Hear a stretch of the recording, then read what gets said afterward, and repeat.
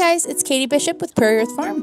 I'm going to show you how we take care and raise our garden plants that we sell at the farmer's market. First, we start with soil blocks. And if you're not familiar with what those are, they are compressed mixture of soil and compost and natural fertilizers and minerals. And we do this because it helps lessen transplant shock, and it also increases moisture for the roots and the plant and just generally makes them more happy.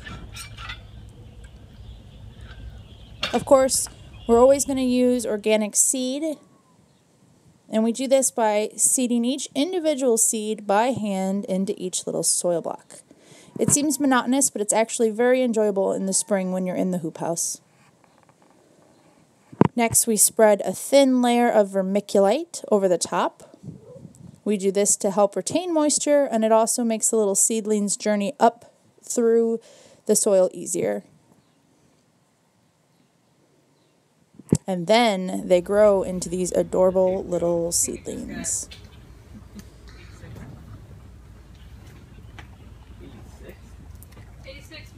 There's a lot of them.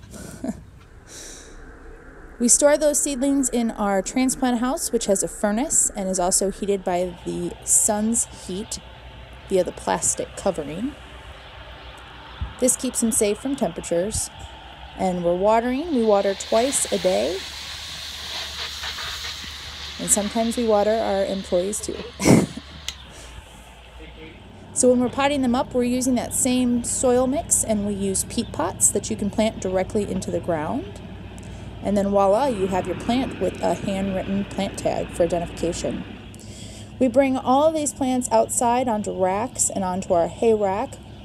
This gives us some space, and it also helps them harden off or transition to outside temperatures and wind, and just makes for healthier plants when you're putting them into the garden. We have a lot. We have a lot of plants. We do this also so that when we're filling orders, we can make sure that they're very accurate and what you ordered is what you got. There's our happy tomato plant, healthy. You can get these at the downtown Bloomington Farmers Market, or if you were one of the lucky ones that pre-ordered it, you can pick them up at the farm or the market. Thanks.